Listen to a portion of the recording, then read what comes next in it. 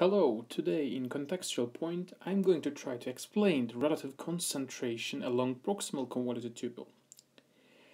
Let's try to understand this graph. We are starting in x-axis. The x-axis depicts distance along the proximal convoluted tubule length.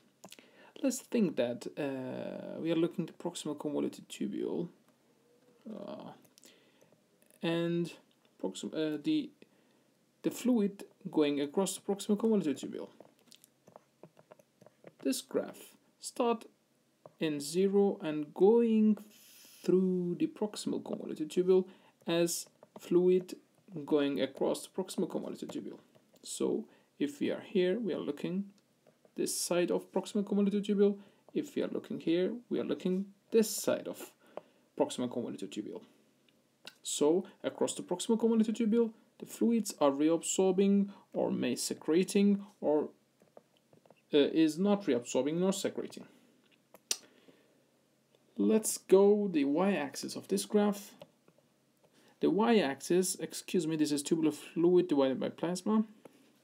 The y-axis depicts to us is tubular fluid concentration relative to plasma. This means we have a substance X in example, and the substance X in tubular fluid, this is in tubular fluid, and also the substance X is in blood. We are looking also in substance X concentration in blood, and we are dividing them. This y-axis shows us the tubular fluid concentration of substance relative to plasma. So let's go on, and we are looking with drawings. We will understand better. Okay, first we are looking glucose. As we know that we are reabsorbing all glucose in proximal convoluted tubule. This is physiologic. If we are not reabsorbing glucose, as in like diabetic patients, this is not physiologic, this is pathologic. Also, we can see physiologically glucosuria in pregnant women. So, as we know that we are reabsorbing glucose in proximal convoluted tubule, the glucose concentration in proximal convoluted tubular fluid relative to plasma is decreasing along the proximal convoluted tubule and going to 0. This should make sense. Let's move on. Amino acids. As we know that we are reabsorbing amino acids along the proximal convoluted tubule. So this should make sense too. The amino acids starting at 1 and reabsorbing through the proximal convoluted tubule and going to 0 or near 0. Move on. Now bicarb. Same logic. We are reabsorbing bicarb along the proximal convoluted tubule, and the proximal convoluted bicarb concentration in proximal convoluted tubule relative to plasma is decreasing. Let's move on. Now the tricky part in this graph and the important part in this graph, as we can see, the sodium is here, is equal to 1 or maybe near to 1, a little bit higher than 1. As we know that we are reabsorbing sodium in proximal convoluted tubule, actually to 2/3 of sodium is reabsorbed in proximal convoluted tubule. But we drove this sodium in 1, at 1. We are reabsorbing bicarb too. We are reabsorbing amino acids and glucose too, but we drove that below 1, but we drove sodium equal 1. This is because, as I said at start, this graph depicts to us tubular fluid concentration relative to plasma. So, we should think, I can explain with an example to you. Let's think there is 10 sodium and 10 water, and we are reabsorbing. At equilibrium, we have 5 sodium and 5 water. So we are also reabsorbing water, and 10 divided by 10 is equal to 5 divided by 5. So, as we can see, the sodium concentration in tubular fluid relative to plasma is equal to 1. So, sodium concentration is equal to plasma. This is due to we are also reabsorbing water at same pace. So, you should now understand that why we draw the bicarb amino acid glucose below the 1. Let's think why. Because, let's give an example with bicarb.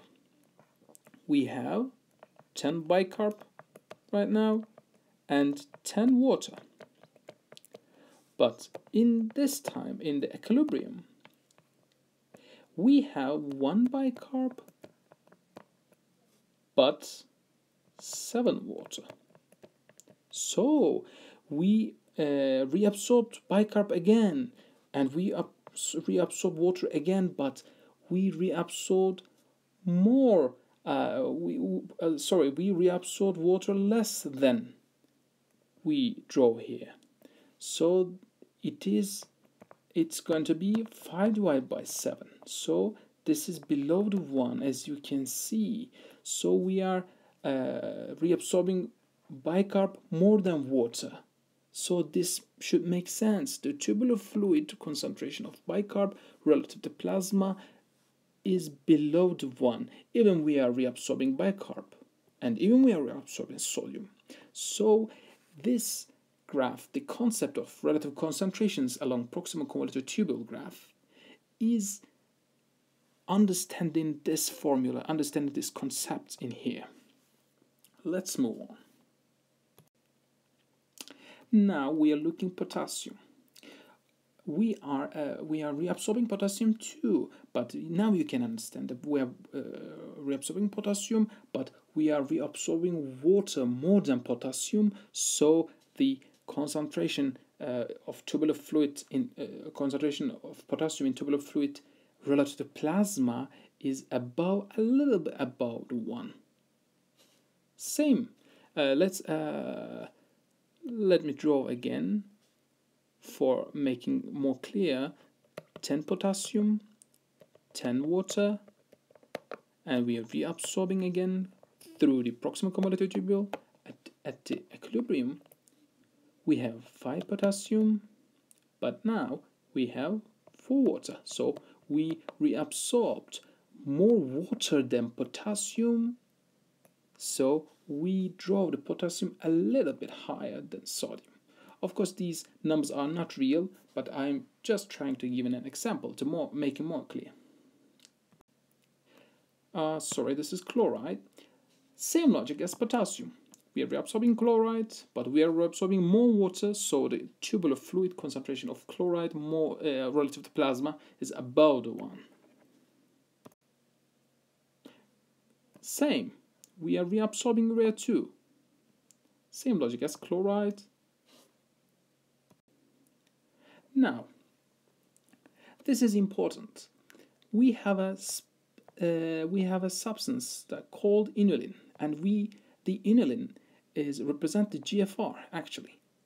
This is because inulin has a specific feature. Inulin is not reabsorbed and not secreted. So, if we have 10 inulin at start, we have 10 inulin again at last. So we have 10 inulin at start in proximal convoluted tubule. Again, we have 10 inulin in at the last part of the proximal convoluted tubule. This is why the inulin is equal to GFR. And also, this is why we draw in this inulin here, because we are still reabsorbing water. We are still reabsorbing water, but inulin is stable. So we are drawing above 1. Okay, move on. Now we are looking at the creatinine. And we know that we are calculating GFR, we are creatinine. There's actually some questions about the calculation of GFR, and we should use the creatinine. The calculation and the formula is important too, but I will not say this formula in here. But we know that when we are calculating GFR, we are creatinine. We know that the creatinine calculation of GFR a little bit overestimates the real GFR. And actually, you can see that in this graph.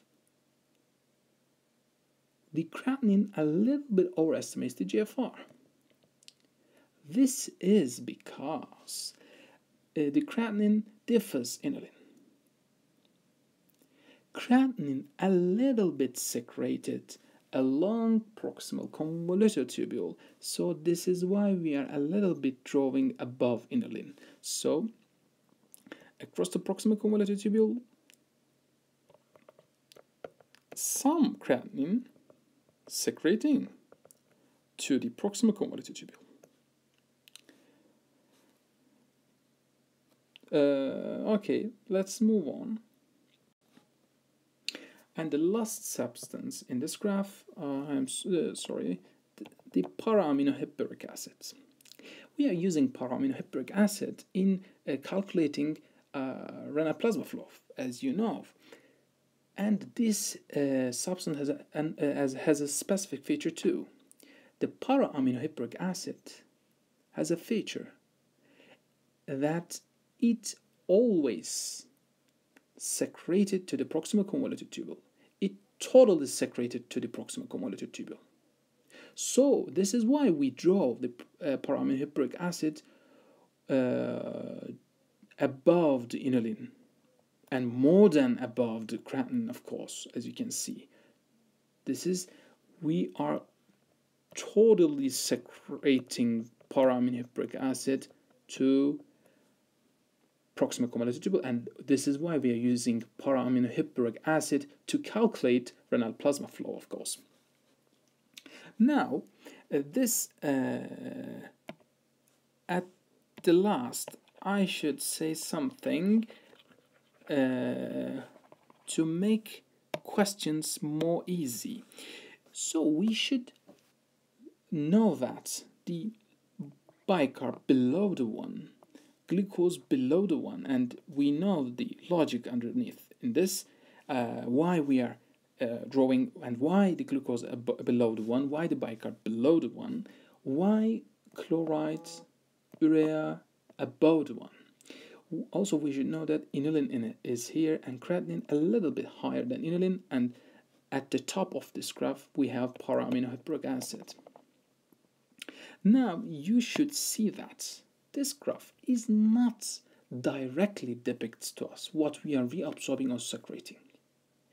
This graph actually directly depicts to us what is the concentration of substances in tubular fluid relative to plasma. So, as you can see that we are totally reabsorbing all substances below the inulin. We are reabsorbing urea, chloride, potassium, sodium, bicarb, amino acids, glucose, and we are secreting substances above the inulin, creatinine and para-aminohippuric acid. And of course, we are not reabsorbing nor secreting the inulin. I hope I can make this concept clear, and I hope you can get 3 points for this concept. If you like it, please subscribe me. Thanks much.